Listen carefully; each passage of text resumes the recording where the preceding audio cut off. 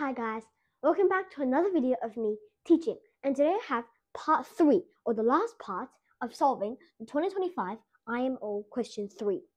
So why don't we just get into the video. Well, if you remember in the last part, we solved that f of p prime is equal to 1 for an arbitrary odd prime p prime. So now, since the last part, we want to find out what f of n is. And n is any integer. This is what we actually want to find out. Do you have a feeling that f of n will not have any odd prime factors? Well, actually, I have that feeling before. So, if it did have prime factors, then odd prime factors, then we know that p prime must divide f of n, right? Now, to prove this wrong, I'm actually going to make up a new property. It is going to be property of np prime.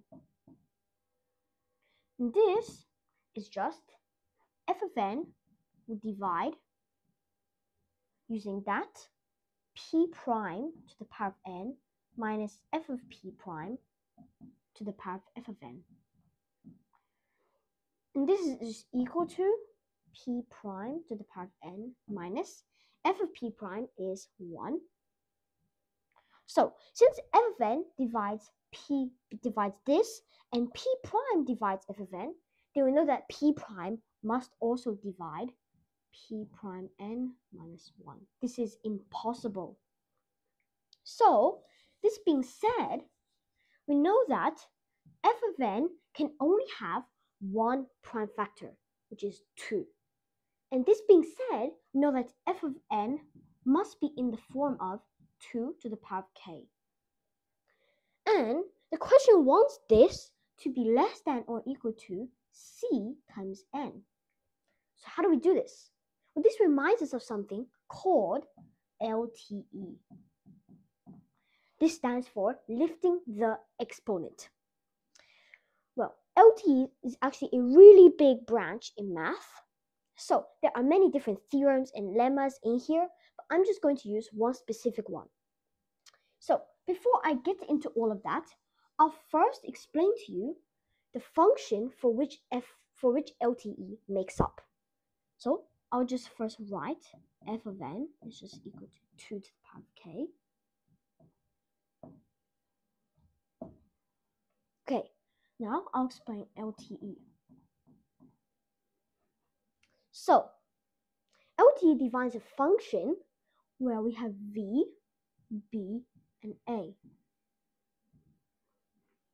Now, this is the maximum exponent in which b will divide a. That might sound confusing, but when I show you a few examples, it will not be confusing at all. For example, v3 of 27 is 3. This is a very easy case because 3 to the power of 3 is just 27. Similarly, v3 54 is also equal to 3. You can try this on your own. v2 of 16 is 4, and v2 of 24 is actually 3. Now, this is actually what we're focusing on for a while. Because if you can notice, this 24 is just equal to 2 to the power of v2 of 24 multiplied by 3. And now, if you try some more of these examples, then you see that this multiplication constant is always odd. Why is that so? Because if we have an even multiplication constant, then we know that in every single even number, there must be at least one factor of 2. And if there's one factor of 2, then we can increase this number by 1. So this originally will be wrong. Now, we can actually generalize this to make it into a general form, which means that n will just be equal to 2 to the power of v2 of n multiplied by some arbitrary odd integer m. And that is also a very important information that we will use. So I'll write n is equal to 2 to the power of v2n multiplied by n.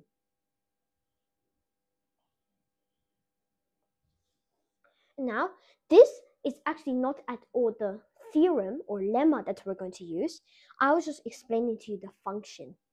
So now I'll tell you the theorem or lemma. So the lemma is if B is equal to 2 and A and C are odd integers such that 4 will divide A minus C, then the formula will be V2 or B of A to the n minus C to the n is equal to V2 of A minus C plus V2 of n. Okay, so now this makes us think, why don't we let A and C to be 5 and 1 respectively? So then this lets us think, why don't we make a new property of n5. This will just be, use the Bonson function, f of n will divide 5 to the power of n minus f of 5 to the power of f of n. And we know that f of 5 is just 1.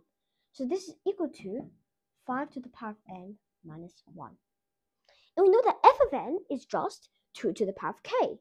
So we know that 2 to the power of k must divide 5 to the power of n minus 1, which means that 2 to the power of k has to be less than or equal to 5 to the power of n minus 1, right?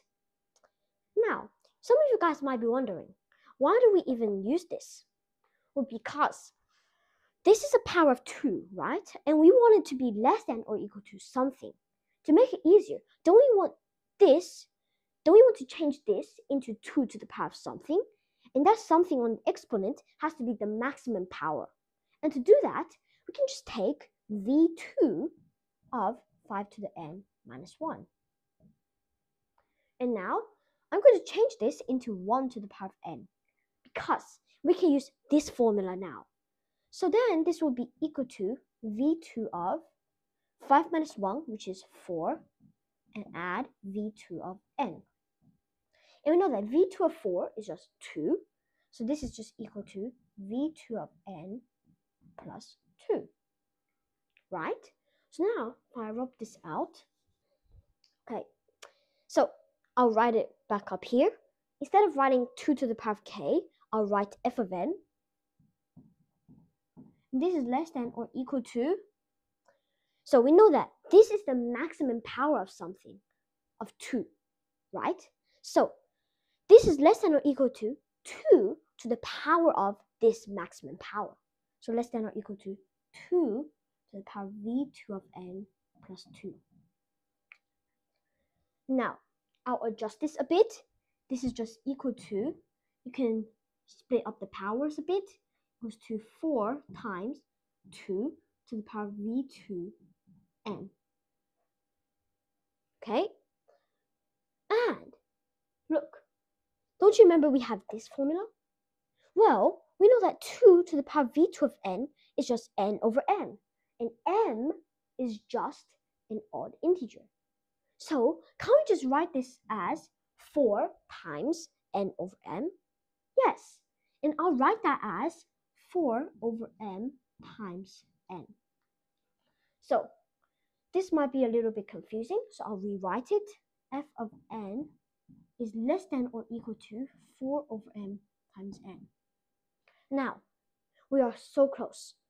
Here it says we want to find the smallest c. So don't we want the smallest values? So, what is the smallest value of n such that it is a positive odd integer? Well, of course, 1. So we know that this has to be less than or equal to 4 times n, right?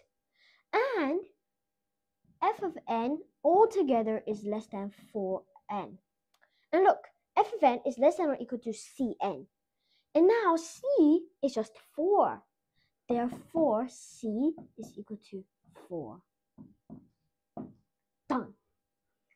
So, this is the final answer to the 2025 IMO question 3. So thank you guys so much for watching, and if you enjoy my videos and you want more videos like this, please consider liking and subscribing. If you want to master something, teach it.